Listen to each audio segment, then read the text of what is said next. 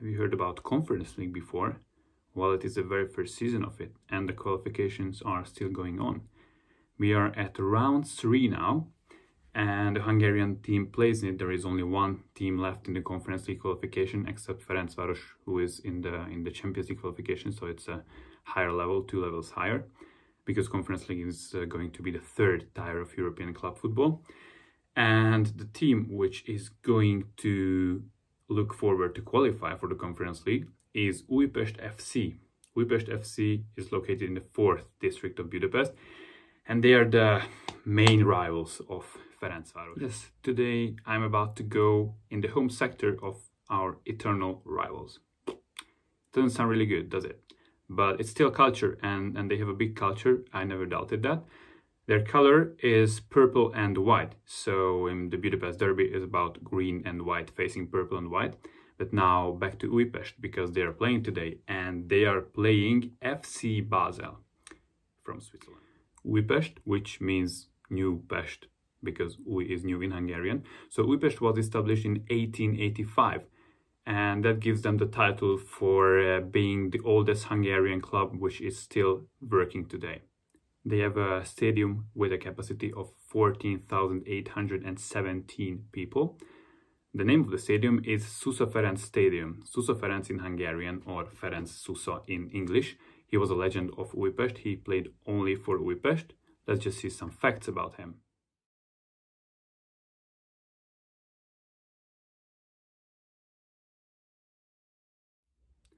The fans of ÚJPEST FC are facing a really bad issue nowadays because of a logo debate, a legal logo debate.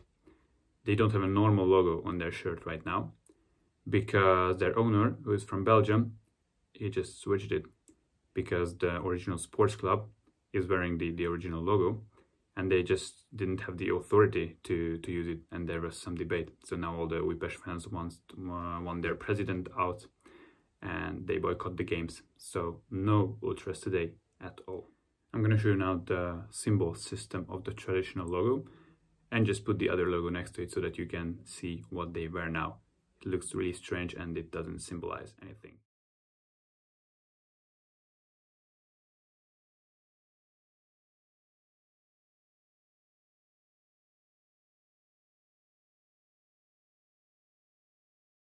You just saw it.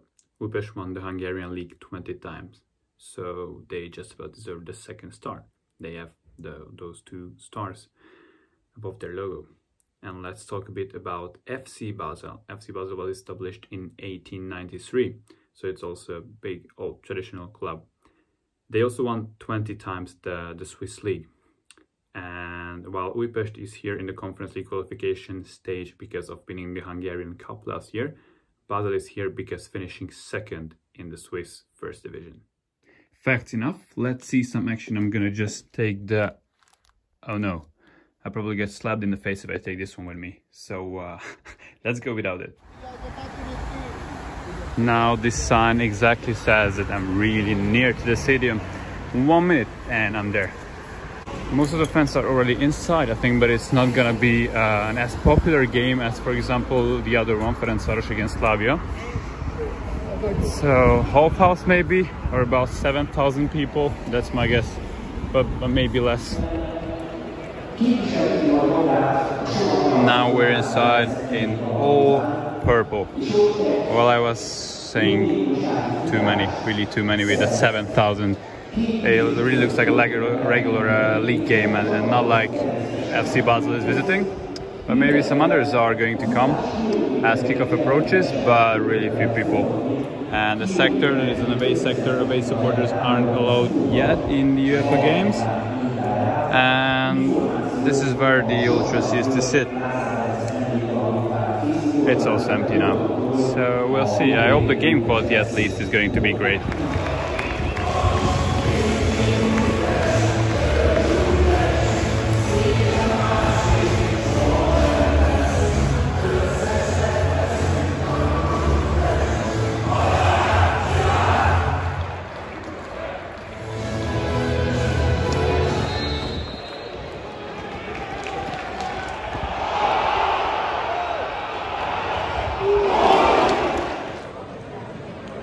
what I didn't tell you so far is that although I don't support them, of course, it will be so good for Hungarian football if they won, because of coefficient points. Coefficient points are good for making a league ranking, how good the first native division is, and that's why you have to always start from the bottom of the qualification, the first round. Yeah, because we have low coefficient. So and by winning we get points.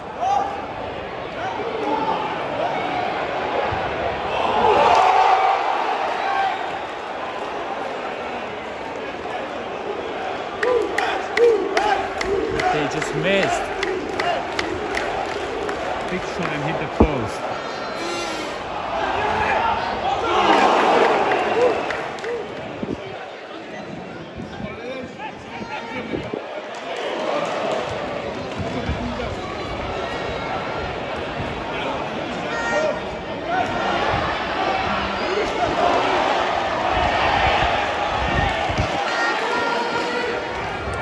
The 24th minute is approaching soon, while Basel is the much stronger side on paper, but that is nowhere to be seen so far actually.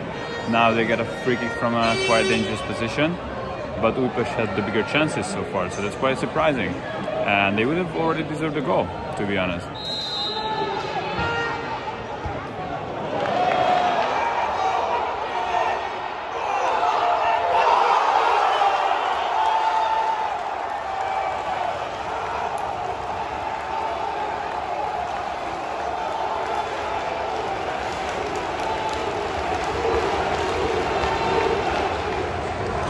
Yes, the well-deserved goal is there. They played well, they were hungry. So, well, respect. We'll see how this goes after, because Basel is going to be pushing for sure from now on.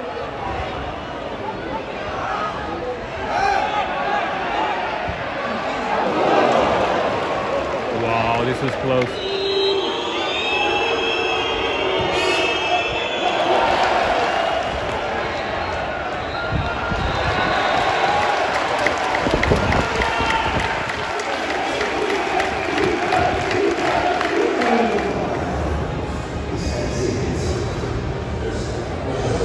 Time, not the best of games, but it wasn't bad either. ÚJPEST with the lead deservedly. We'll see what the second half brings. There were quite many actions, but mainly because of defensive mistakes.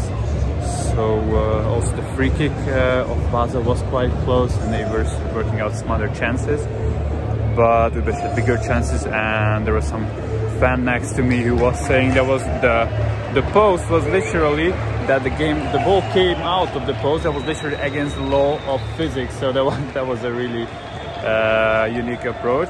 But yeah, everybody already saw that ball in. So the second half is about to start. Let's see what it brings.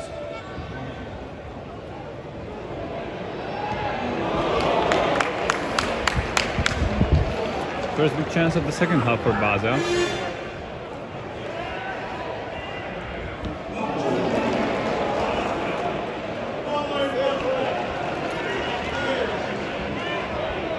Goal line clearance we just saw there. Now Basel is starting to put the pressure on really massively.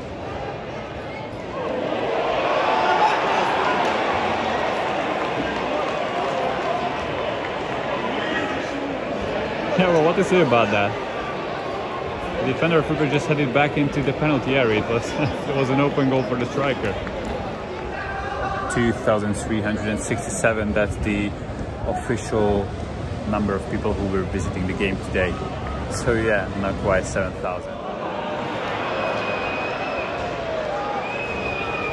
And now a counter possibility for Basel. Free ball. What a free ball it was.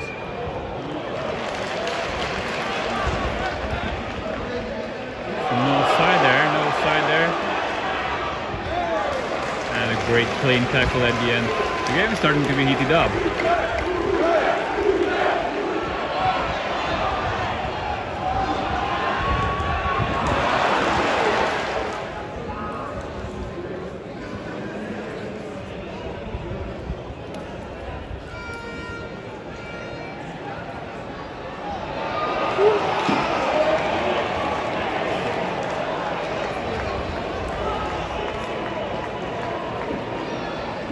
Socialist was in the game, also a goal on the other side, but Basel is much better in the second half.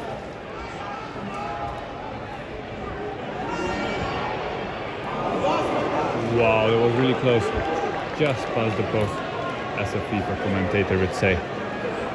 Yes, Basel made the pressure count by now and they lead away. They're in a really good position now. And to be honest, when we see the picture of the second half, they also deserved it. Yeah, now we can see that Basel woke up there, just knocking the ball about really confidently.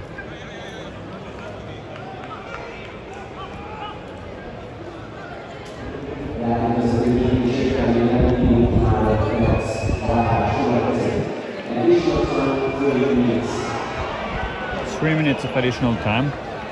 Wow, that's the time ÚJPEST has to equalize, or maybe Basel to pull 2 ahead. They would be comfortable for the second game if they would do that. 2-1 and away victory for Basel. ÚJPEST goes to Switzerland. They travel to Switzerland next week. And a really difficult task to turn this around. And to be honest, they made it for themselves because they had their game in their hands and they were playing better in the first half. But at the end, the difference in the quality of play and knowledge just came out. So 2-1 for Basel. So a game where there were many empty seats in the stadium. There wasn't any organized support, and a final result of 1-2. Basel won 2-1, and they scored both goals from 2 meters, literally 2 meters away from the goal. So, like, how can you allow defensive mistakes like that in professional football? If we compare to that what we thought before the game, what the result is going to be, I think everybody would have guessed for a bigger victory for Basel. But if we look at the display, ÚJPEST could have been really better. They could have get at least a point of it, or well, it's knockout, so we don't get points, but at least a draw. That's what I meant. But this Basel is not good either compared to what we, for example, saw in 2017 when they finished second in their Champions League group, beating Manchester United at home. So times change. It's really different to that. That was it for today. I hope you liked my second episode of Local Football Culture. If you have any questions, let me know in the comments. And see you. Bye. Until the next time.